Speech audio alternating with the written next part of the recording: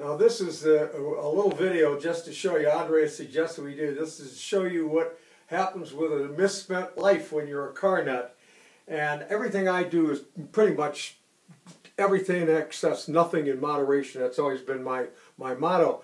So when I was first given a car badge, I thought that was the neatest thing. That's the jewelry that a beautiful woman would wear. Well, this is the jewelry that the car would wear. And I just loved it. And then I got another one, and the third, and the fourth, and the fifth, and that turned into hundreds. Then that turned into thousands. That turned into a passion that's taken me all over the world getting these crazy things. And since then, at my age, I decided I'd better start doing something with these things to get rid of them. And I have disposed of probably 5,000, but I still have a few left, and I thought we'd like to share some of these with you. Andreas, come on in, and these are just some of the stand-up badges. A lot of these are early British Royal Automotive Club and Automobile Association. We've even got them. See, this one here is from Hawaii. Very, very rare because they were just little tin things painted, and they all went away. I don't know how many of them are left. But anyway, just I made this case just so we could put all our junk in it. And let me start showing you a few of these drawers, what we have in them, so you can get a little bit of an idea of what advanced retardation can do to one when you have auto retardation. These are wonderful things, beautiful. You have to look at these things as works of art. Beautiful cloisonné and design. Each one of these things, they're just, some of these German pieces are just absolutely magnificent. I have hundreds of them, absolutely hundreds of them. And I'm just going to kind of pull through the drawers so you can see, get a little bit of an idea of some of the variety. Some of these pieces here, these AA ones, and AAA, and NMA, National Motor Association, these go back to the turn of the century and the very early teens. These are all cloisonné. And when you were with the NMA is actually the establishment that was brought in before the AAA became evident. These here were all absolutely brand new. I had found a fellow who had bought the company that manufactured these pieces. And so I was lucky enough to be able to entice him to sell them to me so I could carry on this load. Now we're going to go on down the road a little bit, just quickly showing you some of the variety. They're all messed up and they all roll into the back of the case. Some of them are filled in the front and the others are in the back. But you can get an idea of what some of these things are. They're cased there. I've got everything from racing cars and beautiful old motorcycle pieces, and I mean, it just goes on and on and on and on. I won't bore you with it, but I guess I will bore you with it. But you can see each one of these individually designed and built. Look at this. Aren't they just, they're absolutely amazing. And with the, now cars don't really even use them because they're all teardropped and kind of little bent out of shape little things that all look the same. The only difference is the cost of the equipment. But they're all just about the same. You have a few individual ones. I'll just slide them down. Hong Kong. And I mean, they're from every country in the world. I have hundreds and thousands of them that go back, you know, right almost to the turn of the century, some of these things. These are just AA and not very interesting. Now we'll go to a couple of these. Absolutely amazing stuff. Bentley and Rolls-Royce and Mark cars and events, and there's things like this is from the Brooklands track, Junior Car Club. And people say, well, what's the Junior Car Club? Well, that was for the smaller horsepower cars that ran the outer circuit at Brooklands between 1907 and 1939 when it closed off. You have your big Brooklands racers, and I mean, just unbelievable stuff. Very interesting pieces.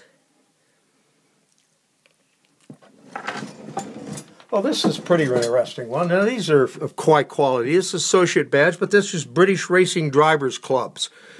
This one here, British Auto Racing Club, Brooklands Auto Racing Club. And these were all signed and all numbered.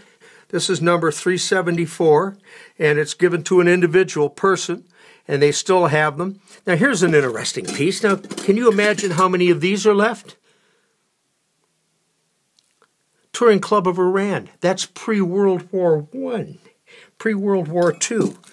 Here's one that I received. I picked that up. That went to the Rolls-Royce Jewel. It was Jordan. We drove through Jordan with our Rollses and Bentleys and had a hell of a time. Was treated royally, literally by the royal family.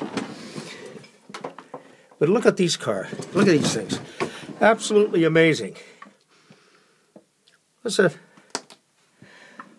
Just now on to the next drawer. We're almost through with this here, just to give you an idea of what they are. Jordanian Auto Club.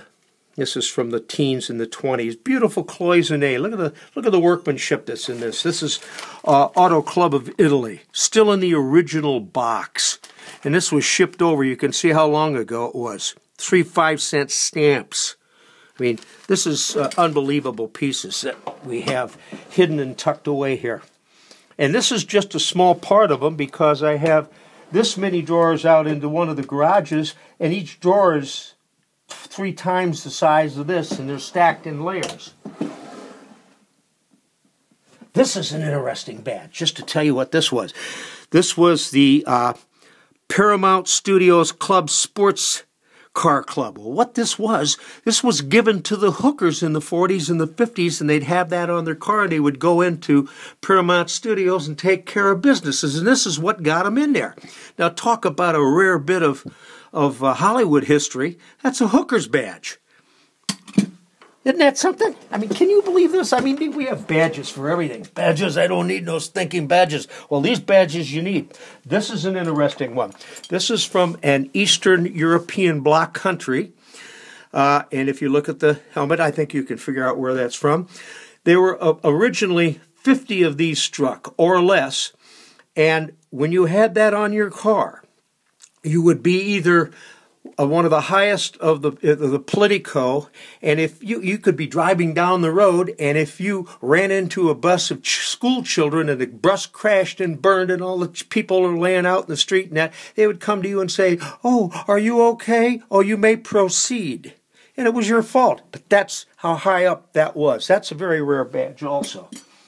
And you can see why many of these badges didn't last, because they were porcelain on tin. And you can see they get one little stone chip, and they're gone. That's probably 85, 90 years old. Got one little chip, but it's better than not having it at all. More Egyptian. Isn't that unbelievable? This is a Spanish one. Automobile Real. These are just wonderful, just unbelievable things. Now this one commemorates Nuremberg the racetrack in Germany. Unbelievable pieces. You can see that they are really works of art.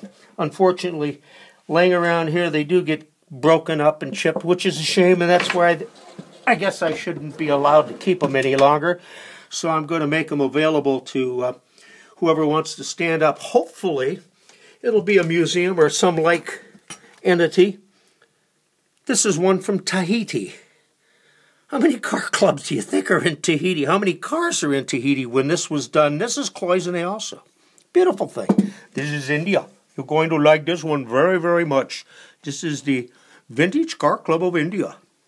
It is wonderful. And with each one, you'll get some chicken, you know what. And the bottom drawer. Oh my God. Isn't that something? More junk. And later on, we'll take you out in the garage and we'll expand on this into another one. Of course, this thing here, I designed and built this myself. And that's probably why it's not so wonderful. But at least it was a place to store badges. And I had to have them. These are all just some of the highlight of the top badges that would sit and be mounted on the radiator cap in a very prominent location, and that showed your affiliation to the car club. What this is an extension of armory. In the old days, you would have your shield with your prince's signature on it, which would be his coat of arms, and that's how you could tell who you were against fighting. And your armies would be would have his coat of arms, your prince's coat of arms. The others would carry theirs. So this has just been carried through the centuries, and this is the latest, basically, edition of it. And that was, we did that. We jousted with our cars rather than with our lances. And you can see this is a bit messy, but this is my pub room and collection carrier and catch-all and junk pit. And we collect a little bit of everything. This is our library and so forth. And it's kind of fun. And we've had a lot of... One thing that's very cool is that you never get bored with this place. If you don't like it, you just trade it off and you get another one of something else. And fortunately, I have a wife that'll put up with me, which is saying something. Anyway, this is the pub, and we'll end this in a second with going up here, and this is a collection of flying ladies. The mascot's the Spirit of Ecstasies, and some of them are original, some of them are knockoffs that have been done. This one here shows the flying lady with clipped wings in her short skirt, so I guess she had a tough time of it all. But anyway, welcome, and I'm glad that you were able to join me on this little cruise through Never Never Land, and we'll see you again. Goodbye.